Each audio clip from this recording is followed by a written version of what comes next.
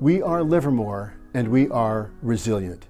These are unprecedented times, and we all must recognize our responsibilities to slow the spread of the coronavirus for our community and for our country. While the shelter-in-place order is in place, the city is committed to maintaining essential city services. Your emergency service workers and first responders are still on the job 24/7 protecting our community. Safe, clean drinking water continues to flow from your taps. Wastewater continues to be treated to protect our environment. Public Works continues to maintain our roads and infrastructure. Your City Council and dedicated city workers will continue to provide the essential services that our residents expect.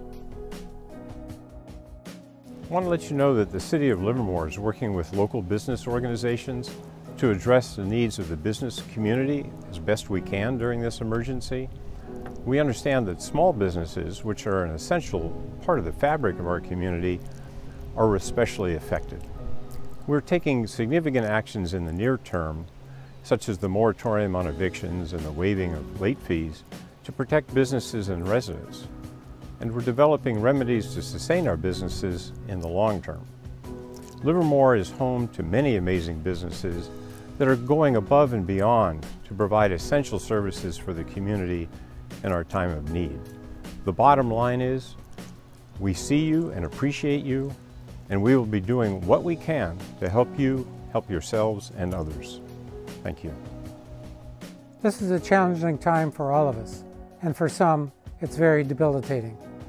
To deal with some of our most vulnerable citizens, the city is working with the county, several nonprofits, the Park District, and the school district to provide nourishing meals for those most vulnerable and for some homebound seniors. We're also looking for shelter for some of our homeless neighbors. I want to thank all those that have been supporting those folks and providing your time in volunteering. Thank you, and stay safe and stay healthy. Together we're going to beat this virus.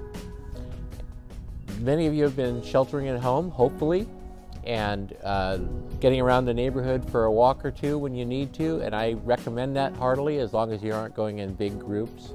So for the time being, give up team sports, give up group hikes, give up all these things that we like to do from day to day, because they'll be back soon enough. Hang in there with me.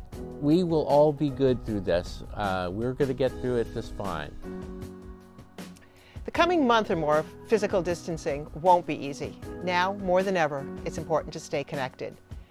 The physical library is closed, but you can visit the digital library to take online classes or watch a film with friends, each from your separate locations. You can check in on neighbors by phone. You can video chat with extended family and friends. We can support each other from afar, and we will get through this journey together.